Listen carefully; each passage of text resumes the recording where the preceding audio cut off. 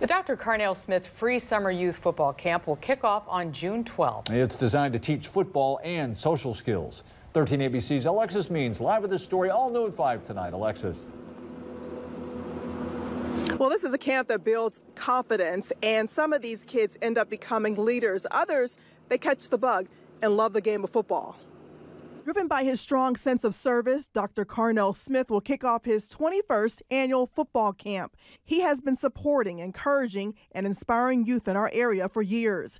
The mission of the camp is to teach offensive and defensive football skills, but that's not all.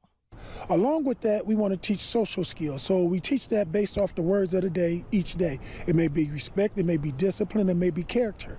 And all of these words all blend in with football, and we believe that football and sports in general is a great metaphor for life. The free camp is for boys in 3rd grade to 8th grade. It is not a contact camp. Smith uses football to teach life skills.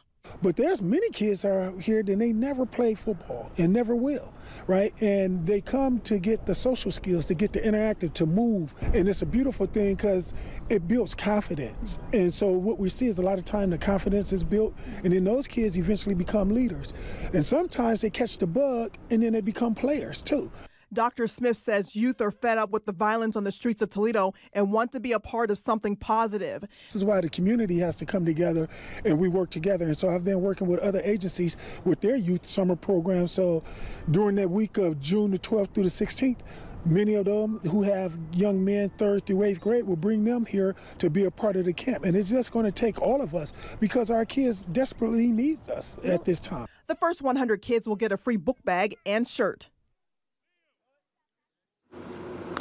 And again, the camp starts June 12th. You can register right here at Scott High School on site.